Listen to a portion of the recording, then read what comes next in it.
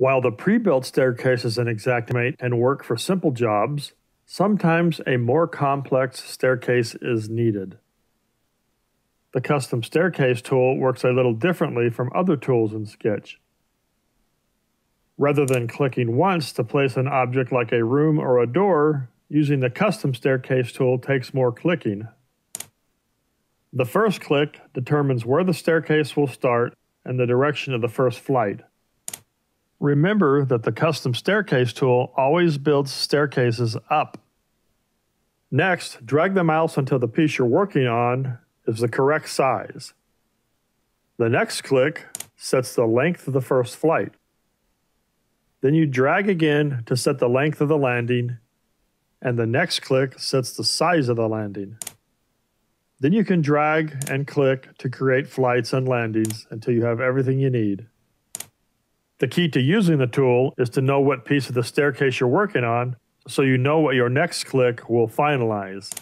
Landing, flight, landing, flight, landing, flight, landing. To finalize a staircase, press the Escape key.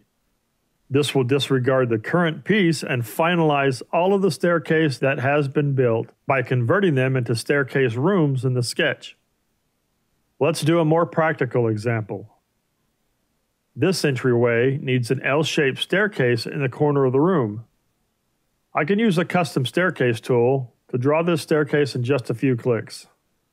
First, I'll choose the custom staircase from the list and carefully place the first step in the right place along the wall. When it looks good, I'll click to lock the position in place. The next decision to make is the length of the first flight. As I drag the mouse, the flight extends. When I approach the perpendicular wall ahead, my flight snaps into place to save room for the landing. That's what I want, so I'll click to lock the flight in place. Next up is determining the size of the landing. If I drag to the side, I could make a longer landing.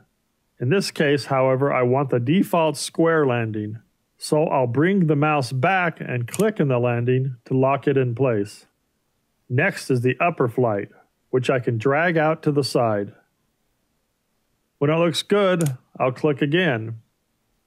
The next choice the tool wants me to make is for another landing. I don't want a landing on this flight, and I think the staircase looks good.